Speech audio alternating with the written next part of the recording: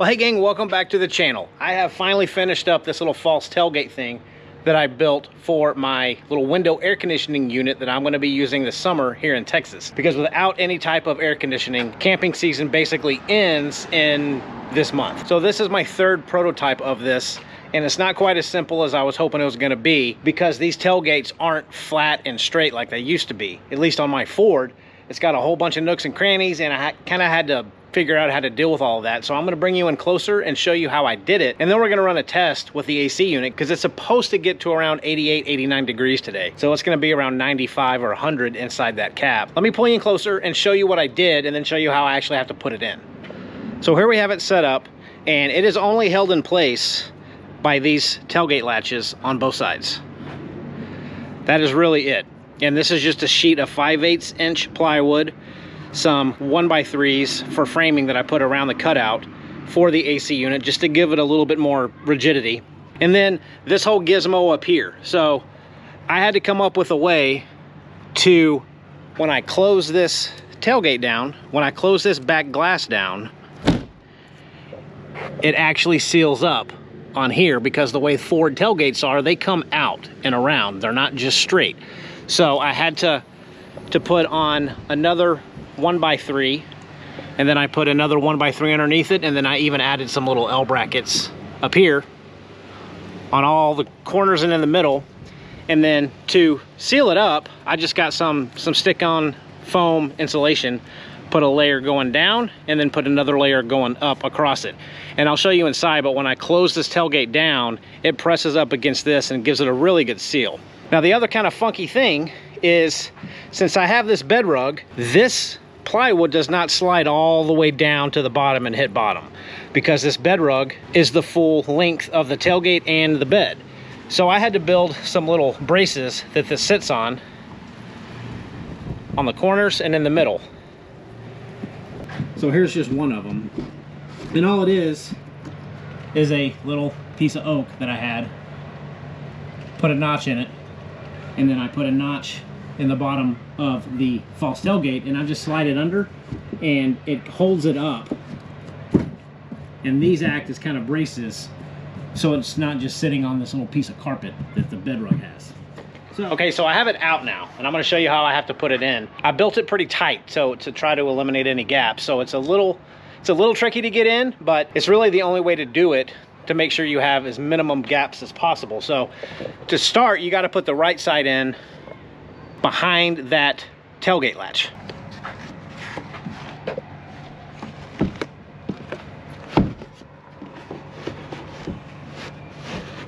And then over here on the left, there's a small notch, and that's going to be where this tailgate latch goes through, and then it falls down and holds it into place.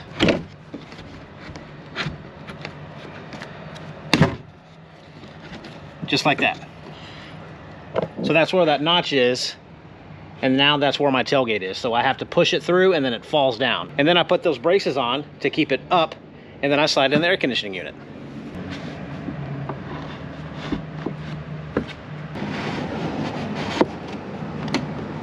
And now that's basically set up.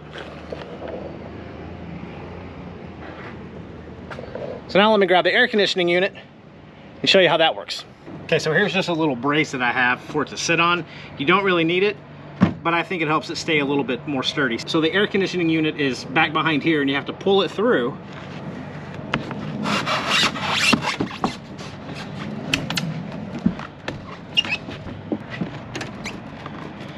And then you can use this block to kind of prop this thing up just a little bit. Just gives it a little more stability. And that's the air conditioning unit set up.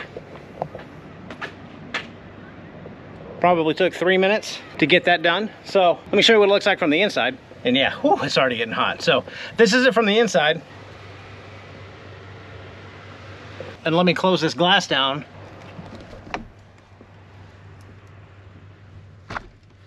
So perfect seal all along this. And when I lock it down, it even pulls it in tighter. Now there's still a little bit of gaps that I've got to probably put a little bit more insulation on, like here. And over here. There we go, there's some lights. So right now it's 93 degrees in here. This is a Bluetooth thermometer. So I'm gonna put it right here on my cabinet. And I'm gonna turn this AC unit on. And I'm gonna come back and check in about 30 minutes to see where we sit. See if this thing works as well as I hope it does.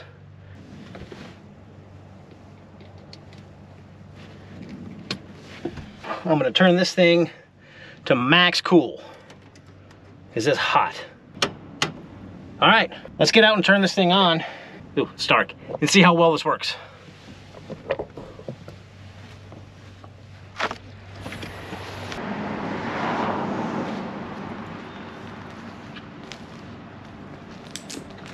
All right, so it is now 2:10, so it's been running for about 30 minutes, and it is now sitting at 80.2 degrees. I think we started at 94 degrees, so it's dropped quite a bit in 30 minutes, and it's running just great. So this is exciting news. And you know, normally when I get to camp, I'll get this thing set up as soon as I get there, and I'll let it run if I have shore power until I go to bed, so it can run for 3, 4, 5 hours and get the inside of this truck ice cold. But I'm gonna check back in around 3 o'clock and show you what the temperature is then, because I think it should be sitting at around 70 or even below. But awesome, I'm so pumped about this.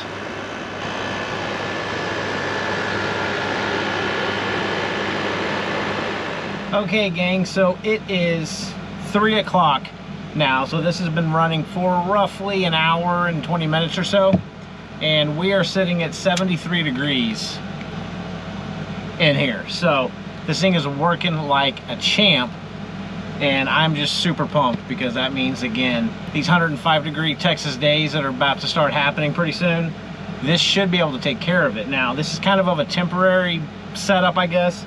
There are still some gaps that I've got to seal up, and in all honesty, I could probably just bring a small rag or something and kind of stuff in the corners to further seal this thing up. And if this thing works really, really well, I might even look at putting some Reflectix on the outside and just insulating that false tailgate just a little bit more. But just the way that I have this set up right now, the thing is awesome. So I'm gonna put a link to the video that gave me this idea. There are a couple of fellas that did this setup. Keith G is one of them, and iDakota Outside is another guy that did this same type of setup, and I really liked iDakota Outside's setup. So I'm going to put a link to his video in the description below, because I want to give him credit, because I used a lot of his ideas because they were so good. I had to kind of tweak his design just a little bit to fit my tailgate, but if you have an older truck, it is very super simple, because you can just build a straight false wall, and that back glass will come and sit right on top of that wall. Mine's a little different, but I still made it work. But folks, you'll be seeing a lot more of this here coming up in the next few months, because it's gonna be my new little buddy that's gonna tag along with me on every single camping episode. And if you followed along last year, I did use a Zero Breeze, but it worked pretty well, but it just was kind of a hassle to set up, because I had to get it set up through my back glass of my truck shell and the back glass of my actual truck. Then I had to roll down my passenger window. I had to put a window baffle in and run some ducting, and then put a bucket in the seat because it does collect condensation.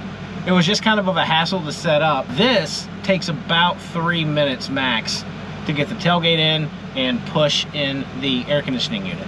And this is just the cheapest Frigidaire 5000 BTU air conditioning unit that I could find. It's all analog dials, just very basic bones air conditioning unit. So nothing special here, but it's working great. Camping season is now open from June until August for this truck now. So super excited. But anyway, guys, thanks for tagging along. Thanks for watching. If you have any questions about this setup or how I did anything, just leave me a comment and I will get back to you. So until next time, gang, thanks for watching. See you soon.